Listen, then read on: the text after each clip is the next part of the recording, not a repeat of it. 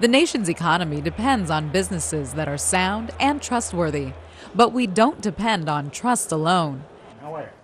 Financial examiners help to make sure that the laws and guidelines regarding money are being properly followed.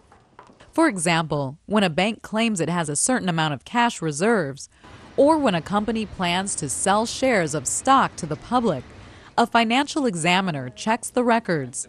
It's the examiner's job to make sure that everything is accurate and legal.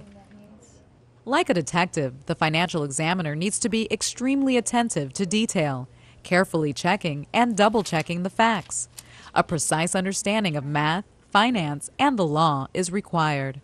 Many long hours are spent sitting at a desk, using a calculator or special accounting software programs. Sometimes it's necessary to do a site visit. That means conducting a visual inspection in order to verify certain information. Training for this career takes place in college, followed by real-world experience gained working alongside established examiners. Whether employed by businesses or government, financial examiners have an important role in our economy.